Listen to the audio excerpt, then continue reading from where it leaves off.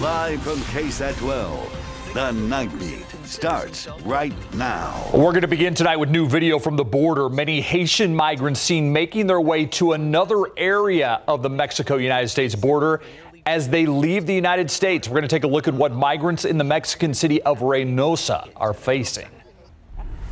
All this as we learn Mexico now helping the U.S. move migrants away from the border. Still thousands remain in Del Rio hoping to seek asylum tonight. Some relocated to other areas of the U.S. until their asylum case is heard. Others deported back to Haiti. And some crossing back into Mexico, where officials there have begun flying some Haitian migrants to other parts of Mexico. The Associated Press reporting that one Mexican official said migrants seeking asylum in Mexico will be moved to a detention center near the Mexico-Guatemala border. Those in detention centers and who have not requested asylum will be flown to Haiti. Governor Greg Abbott in Del Rio today saying about 8,600 migrants remain there tonight. Over in the Mexican city of Reynosa, just across from McAllen, another migrant camp is growing. Some Haitian migrants making the trip to the border city in Mexico. KRGV's Santiago Caicedo met up with some of those migrants in Reynosa. Ricardo Jefferson considers himself lucky. Locals here in Mexico want to help us, but the National Guard doesn't, he says. Ricardo lived in Brazil for nearly 4 years and is part of a group of about 100 Haitian migrants that were able to make it to Reynosa. A lot of people hid and scattered. Very smart. On Saturday, Felicia Rangel Samponaro with the Sidewalk School was on the highway headed to Reynosa and saw how the group of 300 Haitians dwindled due to a military checkpoint. The Mexican military police, they were initially helping by stopping traffic and blocking cars so they wouldn't hit all these men, women, children, babies that were along this highway. Some migrants were detained by Mexican immigration officials as they headed north to Reynosa from San Fernando, Tamaulipas. That's nearly the same distance as Falfurrias to Hidalgo, Texas, and many migrants were headed to the border on foot. Meanwhile, an already packed migrant camp in Reynosa has been concerning local officials for months as they go back and forth on ways to relocate migrants. Some have been there since March. The director of the Tamaulipas Migrant Resource Office in Reynosa says some nonprofits helping migrants are getting in the way of the state from being able to provide welfare checks on children in the camp and provide families with ways to get off the street. That was KRGV's Santiago Caicedo reporting. The city of Reynosa now taping off a nearby park to keep that encampment from growing even larger. Many Haitians leaving after their president was assassinated and an earthquake struck that country in August. We'll continue to follow this story on air and online on KSAT.com. Encouraging news on the COVID front. Cases of COVID-19 continue to trend downward, but Mayor Ron Nirenberg noting the Delta variant is leading to longer stays in the intensive care unit and on ventilators. And those longer stays leading to larger medical bills. It's why he continues to urge people to help protect themselves with a free COVID-19 vaccine. Tonight, our positivity rate dropping just below 5%. Encouraging news, 868 COVID-19 patients are hospitalized, though. About 314 in the intensive care unit and 196 people on ventilators. And as this is playing out, the federal government is pulling back on the use of a highly effective therapy to help COVID-19 patients recover quickly after they test positive.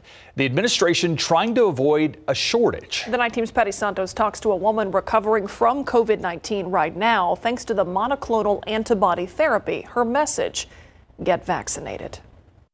Go get vaccinated. I can say I was skeptical myself, but coming out of COVID and being on the other side, it's definitely something I wish I would have done sooner. 4 days ago, Whitney Robinson received the monoclonal infusion therapy after testing positive a few days earlier. And I just feel it's such an amazing treatment that it should be talked about more because it definitely kept me out of the hospital. The treatment is made of proteins that mimic the immune system's ability to fight COVID. She's one of more than 4,600 patients who have received the infusion therapy at Freeman Coliseum since the center reopened on August 10th. BCFS, which operates the facility, says more than 4,500 of them have been adults and 36 have been minors between 12 to 17 years old. There has been a spike in demand for the drugs in state where hospitalizations are rising. The soaring demand for the therapy forced the federal government to put a cap on the use, pulling back on how much some facilities receive. People need to realize those infusions cost $2,100. They're paid for by taxpayers, as opposed to a shot that costs only $20. Medina healthcare system is affected by the federal government's pullback. They've seen a steady increase in cases since late July. The hospital expected to receive 25 orders for the treatment this week compared to 100 weekly orders in the past. The hospital says most of their patients for the infusion are unvaccinated. A Medina hospital has seen a decrease in the orders, but the state is actually increasing the supplies for Seguin. Now, Robinson says she's going to be eligible to get the COVID-19 vaccine in about 90 days, which she says she's going to get. To find out more information about this therapy, you can go to KSAT.com. Patty Santos reporting live. Thank you, Patty. We are just hours away from the start of the fall season officially. There are already some noticeable changes, though. Some windy conditions outside tonight. A lot of us looking forward to the temperatures. Meteorologist Adam Caskey tracking it all for us tonight, Adam. And as usual with these cold fronts, it takes a little bit of patience, much anticipated, but the changes don't happen immediately. First, we're noticing the increasing wind. Then we'll have lower humidity, and then temperatures will be on the downswing as well. So this all takes time, and it's all happening overnight and even in the days to come.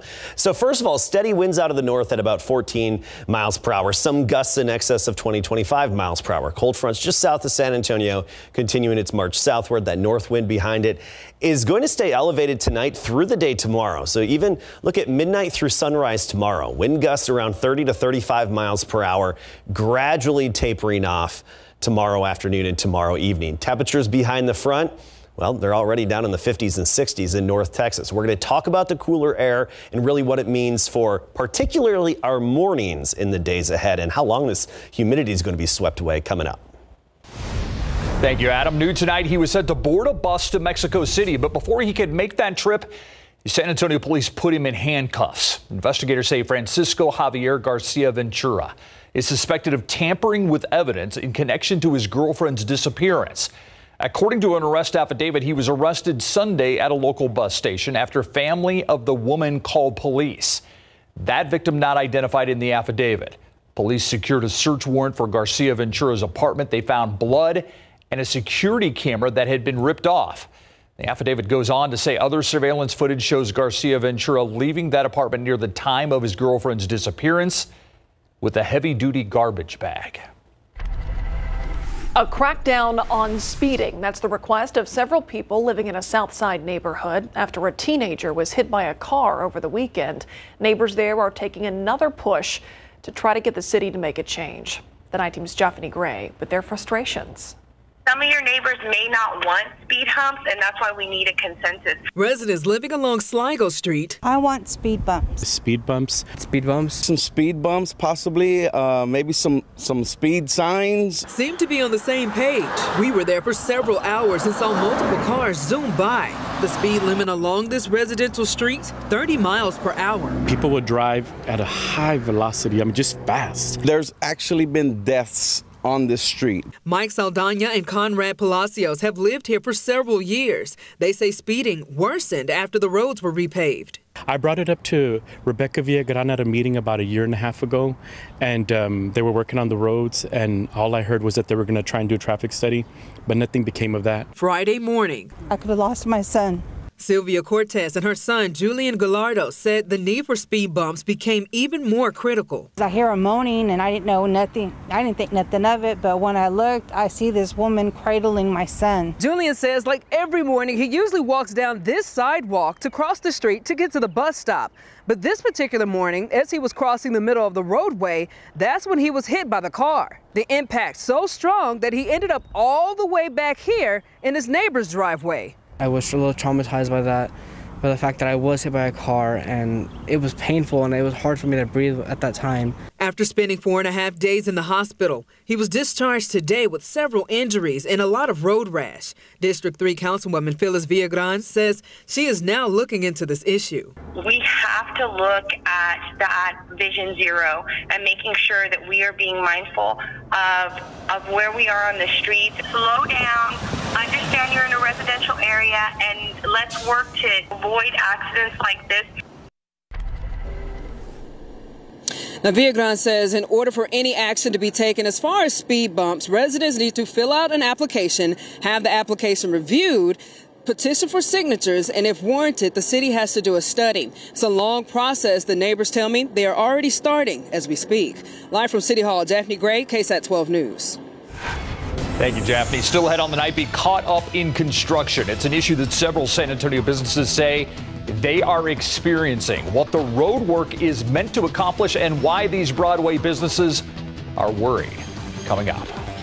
And it's a case that continues to develop, the autopsy in the Gabby Petito case and the effort to find the lone person of interest in that case. Next on the Nightbeat.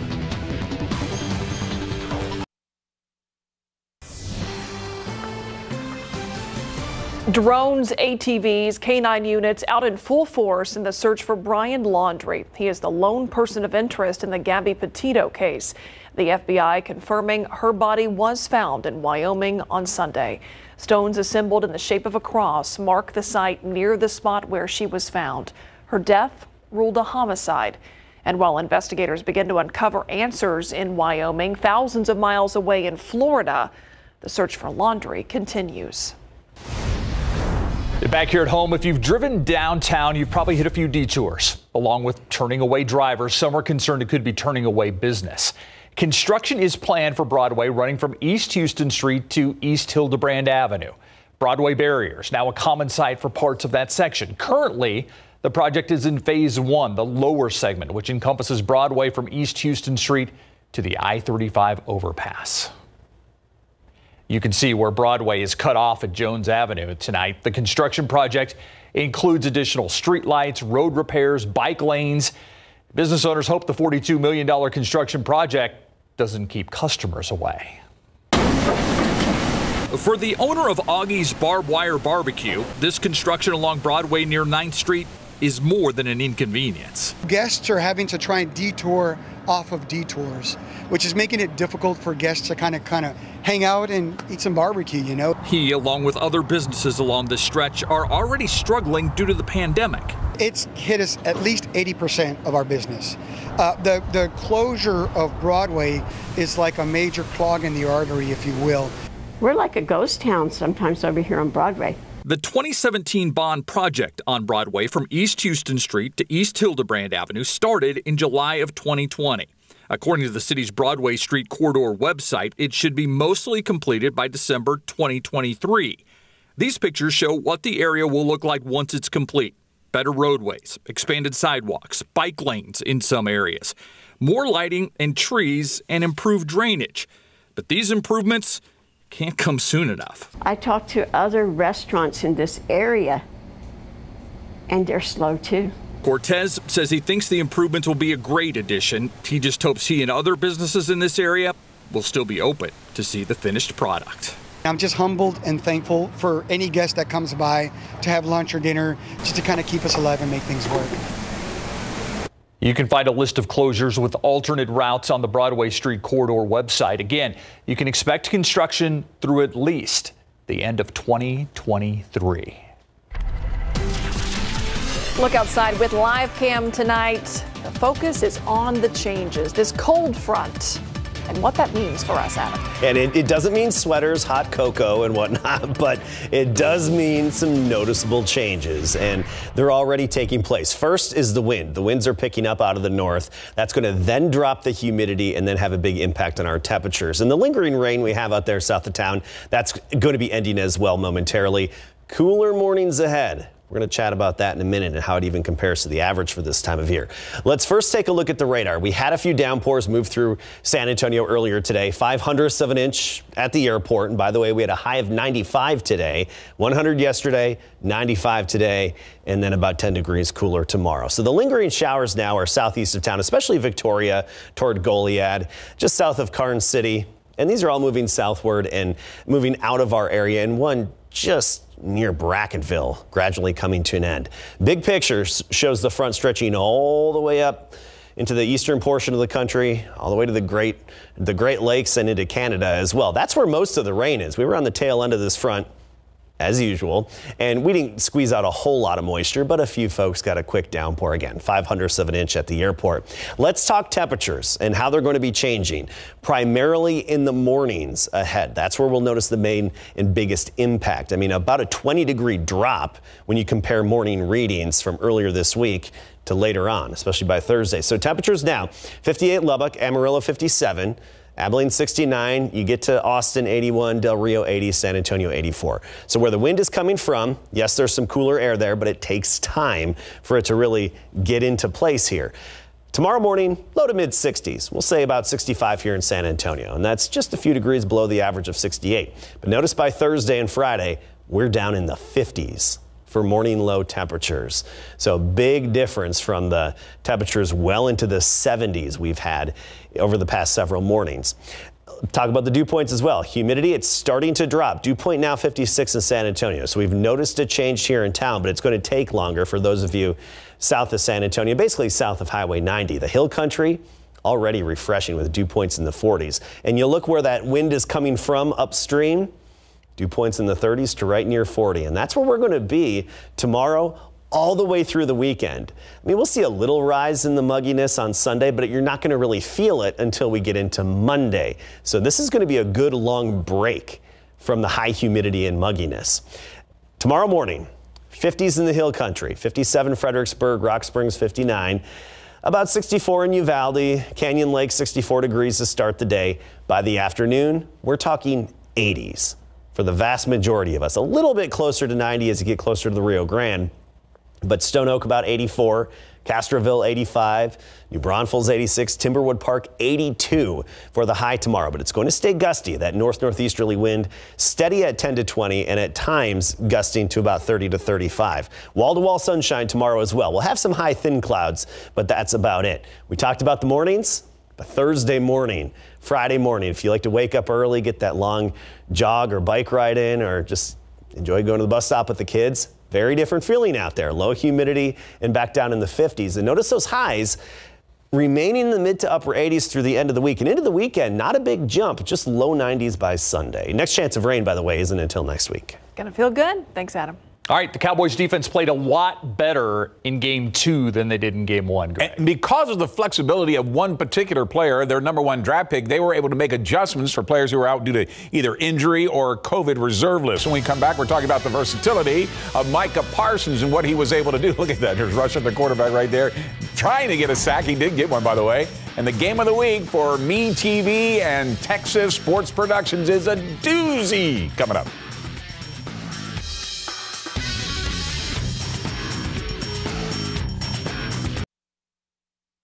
Pro football coverage, powered by Davis Law Firm. One of the big reasons for the Cowboys' success against the Chargers in Los Angeles last Sunday was the versatility of #1 draft pick Micah Parsons. After DeMarcus Lawrence broke his foot in practice and is now out for the next 6 to 8 weeks, it was defensive coordinator Dan Quinn's idea to move Parsons from linebacker to defensive end. Remember, they were already down Randy Gregory, who was on the COVID reserve list, and at the time did not know if Donovan Wilson would be able to play, and as it turned out, he did not. In his first start at defensive end, Parsons collected a sack and a tackle for a loss of the Cowboys' 20-17 victory over the Chargers. I would not have asked him to do that if I didn't think he was ready to do it. And this is the best thing for us to go win this game. And so he said, okay, I'm down, I'm into it. And so that's, to me, you know, I wouldn't have even considered it had I not thought he could handle it. We'll see what the Cowboys cook up against their NFC East rivals, the Philadelphia Eagles, this Monday night in their home opener. The Houston Texans will start a rookie at quarterback this Thursday night when they host the Carolina Panthers at NRG Stadium. This after head coach David Culley advises he will not activate Deshaun Watson, even after Tyrod Taylor suffered a hamstring injury that could keeping him out of business here for 4 weeks, and said today Watson will not even practice with the team this week. That said, will the fact Mills got to play the entire second half after Taylor's injury help him in his first NFL start? Tremendously. As a matter of fact, after the game, I think during the interview process, he mentioned how comfortable he was. He didn't really feel like there was anything happening to him that he wasn't prepared for. And after going back and watching the video, there really wasn't anything that they did that would confuse him or did anything any differently. He handled himself well, and I expect him to do the same thing this week. All right, kickoff in Houston on Thursday night is set for 7:20 p.m. When the UTSA Roadrunners travel to Memphis to face the Tigers this Saturday, they'll be 3-point underdogs in a battle of the early unbeatens. Both come into Saturday's showdown with a 3-0 record, with the Roadrunners coming off a 27-13 victory over Middle Tennessee and the Tigers off a 31-29 victory over Mississippi State. This will be the first meeting ever between these two schools after their original meeting had to be called off last year during the COVID-19 pandemic. Now the Roadrunners will be looking for their first 4-0 start since 2012. It will be up to the Roadrunners defense that is ranked 10th in the nation to shut down the Tigers' up-tempo offense, including Conference USA's reigning Defensive Player of the Week. All year we haven't played a tempo team yet until this Saturday against Memphis. So we're just trying to get adjusted to it and get adjusted to the humid, because it's going to be pretty humid there. So we're just trying to get the speed on track for us. They recruited a lot of speed, and they stayed with that plan. And they've just done a fantastic job. I wish I knew. We're trying to copy it, right? The crowd shows up. They've got a great fan base, great boosters. They got large budgets. They've got it all going. They've got it going. It's one of the programs we study and want to be like one day. All right, kickoff on Saturday in Memphis will be at 2:30. It'll be nationally broadcast on ESPNU. The KSAT 12 BTV Texas Sports Productions Game of the Week next.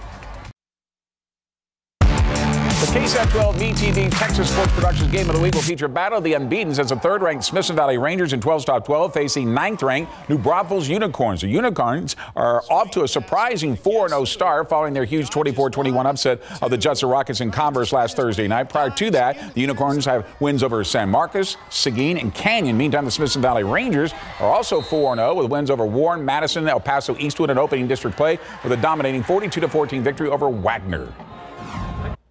It's going to be a great atmosphere, great game. I think our fans expect a lot from us, and we're just going to go into it with our all. We've been carrying a lot of good momentum through the past 4 games, 4-0 now.